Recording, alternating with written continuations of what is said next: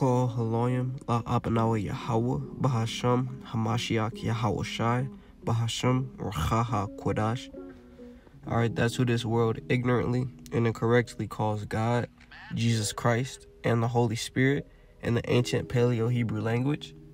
Double honors to the elder apostles of Great Millstone that rule very well and teach very well and oversee the tabernacle of David. Shout out to the head of the Men of Israel camp, the Kazak, whom I teach under here in Greenville, South Carolina. Finally, I'd like to give a quick shout out to you sincere Achim and Akhwath. That's Hebrew for you brothers and sisters who are diligently and sincerely working out your faith in these last days with fear and trembling towards your salvation. To y'all, I like to say shalom. That's Hebrew for peace.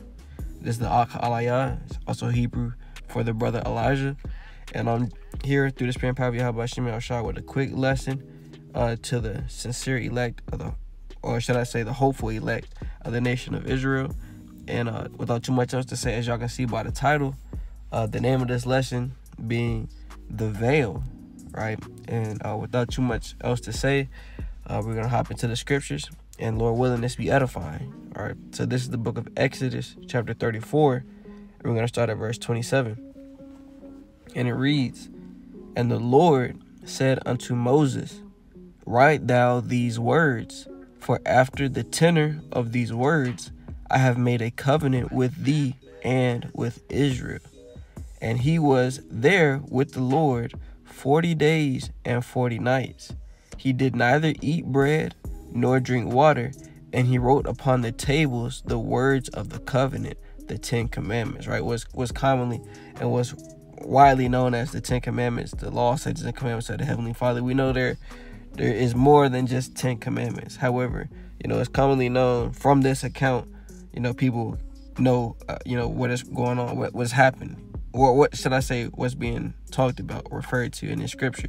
All right, for those of y'all who don't know, this is after the Heavenly Father had carved out the commandments on stone out of the rock via the chariot, the angels. They shut out, basically concentrated fire, aka like laser beam technology, and they basically carved out the side of the mountain and gave Moses the commandments, which, like I said, he ended up throwing down and breaking and destroying. So the Lord has him up on the mountain, writing them all over again by hand this time, right? And as we continue on, it says, Exodus 34 and 29, "And it came to pass, when Moses came down from Mount Sinai with the 2 tables of testimony in Moses' hand, when he came down from the mount, that Moses was not, that the skin of his face shone while he talked with them," right? So after Moses is coming down from the mountain, his face literally was shining, which he didn't even see. He didn't realize his face was shining while he talked with the Israelites, but the Israelites saw his face shining, right? It says in verse 30, "And when Aaron and all the children of Israel saw Moses, behold, the skin of his face shone," right? It's saying shine, right? It says, "And they were afraid to come nigh him." They were scared at first. They didn't know what was going on. They had never seen something like this before, right? It says in verse 31, "And Moses called unto them, and Aaron and all the rulers of the congregation returned unto him, and Moses taught with them," right? Like I said, I guess I kind of got ahead of myself, but as it says, man, Moses called the rulers to him, and he began to talk with them, to converse with them, right? It says, "And afterward all the children of Israel came nigh, and he gave them in commandment all that the Lord Yahweh Hashem Yahshua had spoken with him in Mount Sinai.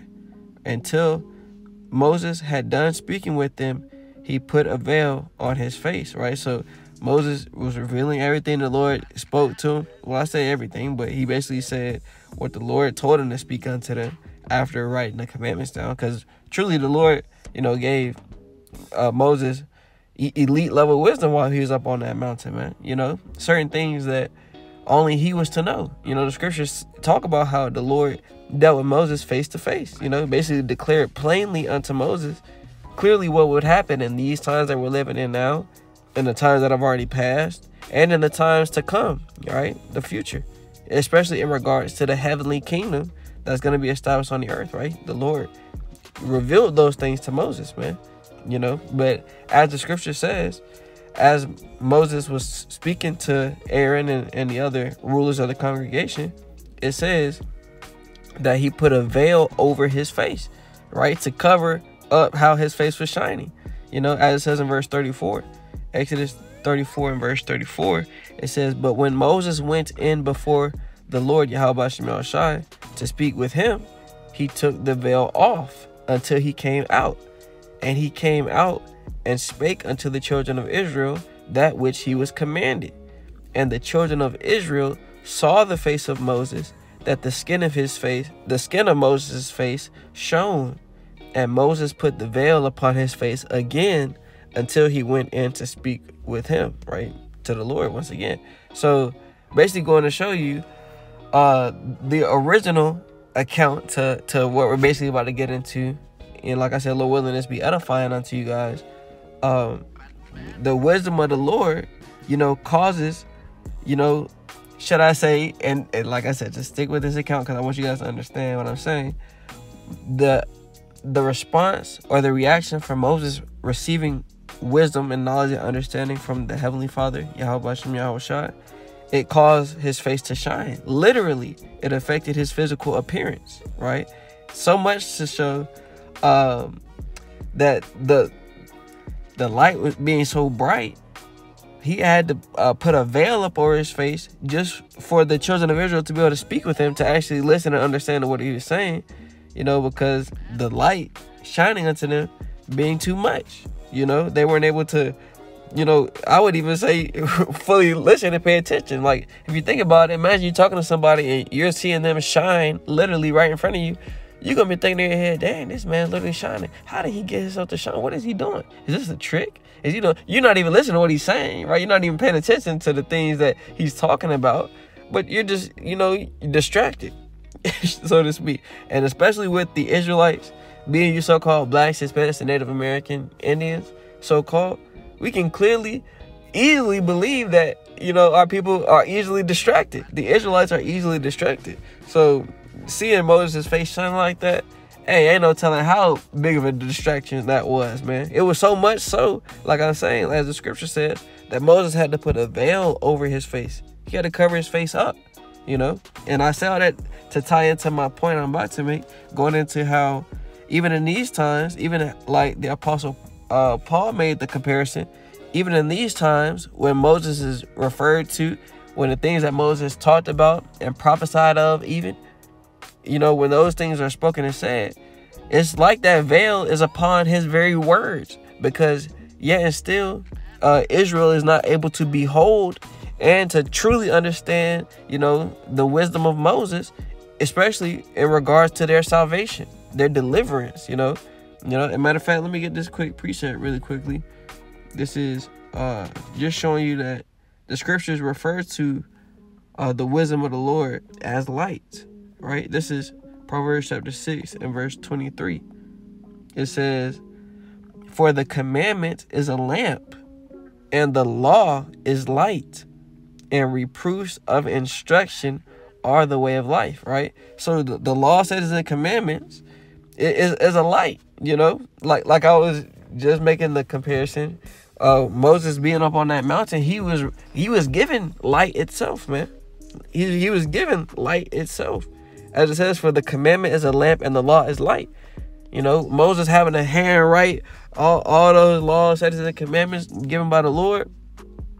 What you see is literally, it caused even his face to shine, And I think about other examples as well, like how the Lord Yahweh Shai was transfigured on that mount, before Peter and I forget who the other brother was that was with him, but the Lord Yahweh Shai transfigured himself before them, and his entire body was shining. He showed them that spiritual body that he has, man. And it was like I said, with the Lord Yahweh Shai being the full embodiment of the law, which the scriptures testify of. His entire body was shining, even though back then it was only Moses' face that was shining, but yet still the law itself is light, even pursuing the Proverbs 6 and 23. Matter of fact, let me get Isaiah chapter 8 really quickly, and then we're going to tie into the Apostle Paul is, we don't get the Apostle Paul's words on making the comparison between Moses on the mount when he had to cover his face with the veil, you know, just like right now in these times, the words of Moses currently have a veil over, causes a veil to be over some of you people's hearts, you Israelites' hearts, man. When you guys hear this gospel, when you guys hear this truth, you're unable to perceive it truly and understand it through the Holy Spirit, because once again, that veil is upon you. You know, this is Isaiah 8:20. It says, to the law and to the testimony, if they speak not according to this word, it is because there is no light in them, right? So when we hear doctrines and beliefs and opinions, even, and emotions contrary to what the scriptures detail and explain to be the true gospel, which is the Lord Yahushua being, you know, the ultimate sacrifice, the lamb slain from the foundation of the world, right? Being the mediator between the Israelites, between us and our Heavenly Father, Abba Yahweh, right? If anyone speaks contrary to that gospel, even parts of the gospel that, you know, explain to us how through the Holy Spirit we understand what the mark of the beast is to be, you know, everyone that speaks not according to this word is because there is no light in them, right? Truly the Holy Spirit power of Yahweh Hashem Yahushai isn't resting upon them, man. You know, it's not dealing with them in regards to truth, in regards to the 100% truth that the Lord has given, you know, his servants, man, starting with the elders and apostles of GMS on down, man. You know, those who follow and that hold that true testimony, that true gospel, right? And once again, let me make this clear for the point of me coming here. The scriptures deal with light, literal physical light as well, man. That's why it says if they don't have the truth in them, if they speak not according to this word, they have no light, right? So now, with that being said, let's go to 2 Corinthians, man. Hopefully y'all following with me. I don't want to sound like a broken record, repeating the same points over and over again. So I'm just going to say, and we're going to keep rocking and rolling through the Spirit. And like I said, Lord willing, this is making sense and it's edifying. This is 2 Corinthians chapter 3. I'm going to start at verse 12. It says, seeing then that we have such hope, right? We use great plainness of speech. All right, so we're not using, you know, big words to try to confuse you like the Christianity church does. We're not answering and ignoring questions. Shall I say we're not ignoring the questions that are posed to us? No, we're ready and we're willing to answer them with great plainness of speech. We make sure the truth is as simplistic as possible. It's as simple to understand as possible, you know, because we're not using any, you know, gimmicks or fancy tricks to try to deceive or persuade people. No, we just declare this truth plainly, you know, as we were commanded to do. However, spiritually, we understand there's only so much that we can do, because it's not us who causes, you know, believers to be converted and to cause the Spirit to quicken. It's the Spirit power of Yahweh Hashem Yahushai that causes the Spirit to quicken, man. You know, that part is outside of our hands. However, this the Apostle Paul is about to elaborate a little bit more on that, to why, you know, why some of y'all can't get this gospel, although it's made so plain. This is 2 Corinthians 3:13. It says, and not as Moses, which put a veil over his face, that the children of Israel could not steadfastly look to the end of that which is abolished, right, in regards to the law. Now, he did use the word abolished, meaning not necessarily that the law, statutes, and commandments are done away with. However, he's speaking spiritually to those who can receive it in regards to that condemnation, that judgment of the law that has been abolished, right, through the blood and the sacrifice of the Lord Yahushua. Because those who follow the Lamb whithersoever he goeth, and those that hold his true testimony, we understand that he is coming back to bring us deliverance and salvation, man, to save us from the judgments of the law, you know, and to give us the kingdom that was promised unto us. And when I say, and don't get me wrong, when I say save us from the judgment of the law, does not mean that we aren't going to be judged. It just means our judgment is not death. It means that we have been graciously and mercifully received into this new covenant. You know, we've been given, like, once again, the blessing of life, you know, and not damnation, in which the 2/3 of our people will receive, you know, for those of y'all who can understand it. It says in verse 14, 2 Corinthians 3:14, It says, but their minds were blinded, right? But their minds were blinded. For unto this day remaineth the same veil untaken away in the reading of the Old Testament, which veil is done away in Hamashiach Yahushua. Once again, for those of y'all who can understand and who can see, who the Lord has blessed with that eye salve, with the spiritual power to be able to see and perceive and to hear and understand this gospel. You know, it says, let's read it again. Matter of fact, let's start at verse 13 again. 2 Corinthians 3:13. And not as Moses, which put a veil over his face, that the children of Israel could not steadfastly look to the end of that which is abolished. Once again, in regards to the law, he covered up his face to not show the effects of the law. That light was not able to shine unto them so they could understand and believe. No, Moses had to put a veil over his face that covered up, that hid the light, you know, which it was all set up through the Spirit. The Lord deals with and he sets up those to receive his gospel to whom he chooses, which is what the word elect even goes back to. Chosen, you know. It says, verse 14, 2 Corinthians 3:14, but their minds were blinded. For until this day remaineth the same veil untaken away. So it's just like Moses still got that veil over his face in regards to this truth, to some of y'all not being able to receive it, you know, because it's plain and simple. Truly, the Lord said what his commandments were. He laid out what his will is, and only a certain amount of souls that were chosen and set up to receive it and follow and understand and believe are going to do just that and be saved upon it, you know. But those of y'all who can't understand the way, those of y'all who can't see the light, those of y'all who can't understand this gospel, this is why we don't get beat up about it. Because we know at the end of the day that was the lot that the Lord set up for you. That is the judgment the Lord set up for you, you know. And you're gonna see the fruits of your works in this season, man, in this time. The Lord is gonna declare plainly before you or should I say, who his chosen really are. You know, he's gonna make it known whom his servants truly are, man. It's gonna be declared plainly. It's going to be as if that veil is going to be taken away in that time, you know. It says, finish in verse 14, 2 Corinthians 3:14, but their minds were blinded, for until this day remaineth the same veil untaken away in the reading of the Old Testament, which veil is done away in Hamashiach Yahushua, right? The anointed one, right? Which, you know, when it comes to certain prophecies of the Old Testament, you guys still can't receive it in regards to, like I said, the kingdom of heaven, who that's set up for, who it was set up by, how that's going to affect the earth, which is where it's going to be established.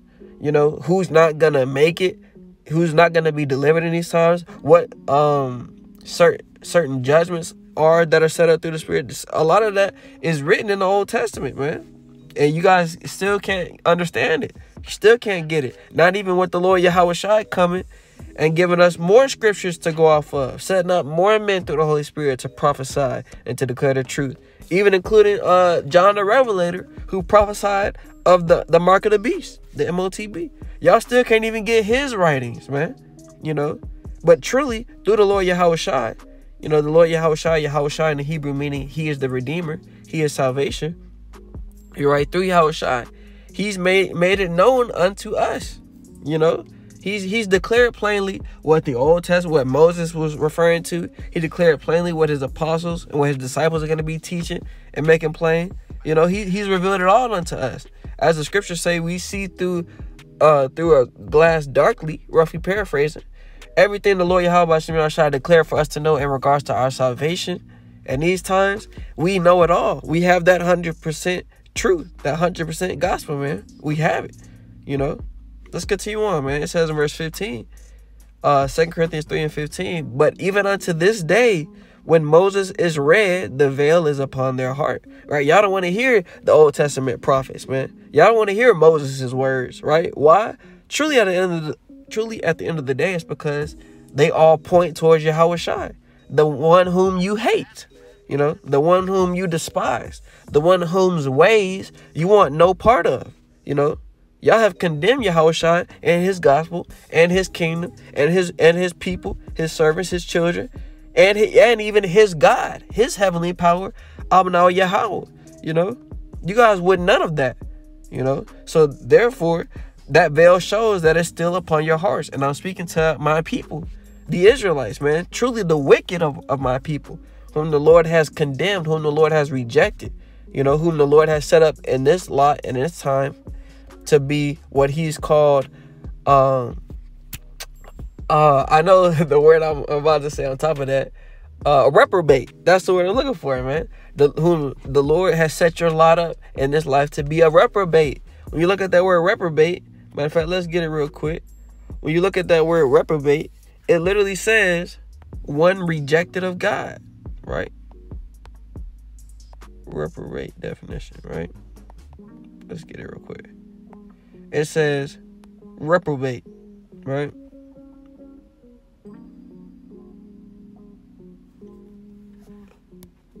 Okay, my fault. I'm not sure if it said it, but reprobate, right? It says an unprincipled person, often used humorously or affectionately, right? It says, number 2, the archaic meaning in Calvinism, it says a sinner who is not of the elect and is predestined to damnation, right? Unprincipled, right?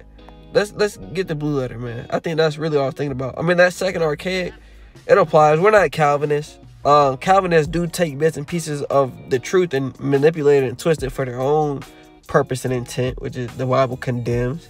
However, truly a reprobate person is a sinner who's not of the elect and is predestined to damnation. That's a fact. That's of a truth, right? Let's get reprobate. Let me look at the scripture that I said real quick. So lucky. All right. Let's see. Here we go. Romans 1:28. All right, let's get this word reprobate in the blue letter so y'all can see and be edified. Even if this is condemning some of y'all, that's your own conscience, which the scriptures talk about your conscience condemning you. You know, let's get this reprobate. All right, here we go. Strong's G96, adokimos. Adokimos. Adokimos, right? That's in the Greek. And it means what? Not standing the test. Not approved. The Lord didn't allow you to stand through his test. He didn't approve you based upon those results, man. It says, that which does not prove itself such as it ought. Unfit. Unproved. Spurious. Reprobate, right? Strong's definition. A castaway. Rejected, right? These are all words that hit on the point. The Lord has casted you away from his wisdom, knowledge, and understanding, man. He's rejected you from his salvation. You are no longer being considered, because the scriptures talk about all of Israel being called, many being called, but few being chosen. That few is that elect, that remnant whom the Lord promised and set up from the beginning to understand the gospel, to understand this Bible all the way through. You know, there might be parts that you might have to brush it back up on and get refreshed or get, you know, more wisdom. But we, as far as the gospel, this truth is, hey man, we got it. You know, we understand, right? Let's read this again, verse 16, and we'll finish verse 18 and we'll wrap it up, man. It's 2 Corinthians 3:16. Nevertheless, actually, I'm gonna read verse 15 again. 2 Corinthians 3:15. But even unto this day, right now, right, what's today's date? According to Esau, it's February 12th, Sunday, February 12th, right? Currently 7:20, right? Even unto this day, when Moses is read, the veil is upon their hearts, right? Because truly Moses prophesied of the coming of the Lord Yahweh Shai. He definitely did, man. And so did other men with wisdom prophesy of, man. You know, it was revealed unto them. However, unto this day, when Moses is read, the veil is still upon their heart, still upon your heart, even right now, listening to this. No matter what you can do, no matter what you try to do, the Lord has left that veil upon your mind. This gospel is hard for you to receive, hard for you to understand, you know. Like I said, even when it comes to something as simple as the mark of the beast, the Lord has your understanding blinded upon that. We know it's the RFID chip, but ask anybody else, they're gonna tell you it's sleeping with white women. Ask somebody else, they're going to tell you it's the dollar bill. Ask somebody else, they're going to tell you it's Christianity. Ask somebody else, They're going to tell you there is no mark of the beast. John the Baptist was a bowl of Captain Crunch. You know, that's all the type of madness and folly you're going to hear from anyone else, because they have not the truth. The veil is upon their hearts, man, you know. But the true men of the Lord, we have the understanding. We have the gospel, man. And Lord willing, we be of that number that receives that mercy, that receives that great deliverance so far beyond all that we have looked for, man. Lord willing, we be of that number. But yet still at the end of the day, we can declare you plainly without a shadow of a doubt what the gospel is, man, whether you can hear it for a bear or not, you know, or so, right? So like it says 2 Corinthians 3:17. It says, now the Lord is that spirit, right? The Lord Yahushua truly is the spirit that reveals unto us the gospel and its truth, right? It says, and where the spirit of the Lord is, there is liberty. He has freed us from these chains of darkness, you know, in regards to us receiving the Holy Spirit again and rehearsing and practicing those righteous acts. He has freed us from the bondage and captivity of our sins, of our iniquities, right? Because through the Lord Yahushua do we believe we have now a chance again for repentance, for true repentance, you know. And if you don't know what repentance is, man, there's videos on the channel that go into that. What is repentance, or the power of repentance, you know? And basically what that means, what that looks like, how to do it in sincerity, you know. We're in a time right now where the Lord Yahushua has given us the doorway and the liberty to repentance, man. And only a few of us are actually going to attain unto that wisdom, attain unto that knowledge, receive the understanding of it, and be saved through it, man. Scriptures say wisdom and knowledge shall be the stability of thy times and the strength of salvation, you know. That includes not only watching for the prophecies to come according to the words of the Lord, but it also applies to, you know, the instructions he's given us in regards to how we are to conduct ourselves and what we are to do in these current times. You know, the Lord has declared it plainly unto us, and we're going to trust in it and be obedient. You know, that includes teaching this gospel, this ministry, this work that we do day in and day out. You know, 2 Corinthians 3:18, but we all with open face, beholding as in a glass the glory of the Lord Yahushua, are changed into the same image from glory to glory, even as by the Spirit of the Lord Yahushua, right? And that truly, that change that's gonna come, that the scriptures are talking about, from changing us from glory to glory, that's all being done through the Lord Yahushua, through his sacrifice. You know, what he did on that cross for us, him being resurrected on the third day after, you know, and now seated at the right hand of the Heavenly Father. Hey, man, we understand that we're going to be changed into Yahushua's image, man, according to the words of the Lord. Our bodies physically are going to be changed into the Lord Yahushua's image. Our entire bodies are going to shine. Why? Because in that day and in that time, these sinful bodies that we currently live in, that we're subject to, that has us sinning every day, even though we desire to be righteous. And the Apostle Paul describes that as well. You know, if I do the thing that which I didn't want to do, is sin dwelling within me, roughly paraphrasing. You know, the Apostle Paul went into that beautifully, you know. And just like we're reading now, the Apostle Paul describes the change that is coming to the sincere, hopeful elect, where the Lord Yahushua is going to take these vile bodies, this wicked, sinful flesh, and basically condemn it, man. Put it to death. He's going to give us a spiritual, a righteous body wherein dwelleth righteousness. That's the coming of the kingdom of heaven, man, on the earth. Starting with that 144,000, man. And then the rest of the great multitude as well. The Lord's going to change our bodies, and we're not going to be able to die anymore. We're not going to be able to sin anymore. A lot of y'all are scratching your heads right now trying to figure out what I'm talking about. If you can't understand it, repent, man.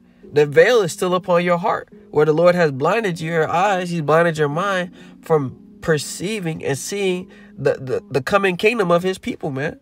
And the order and the lightness in which is going to be within the earth, you know.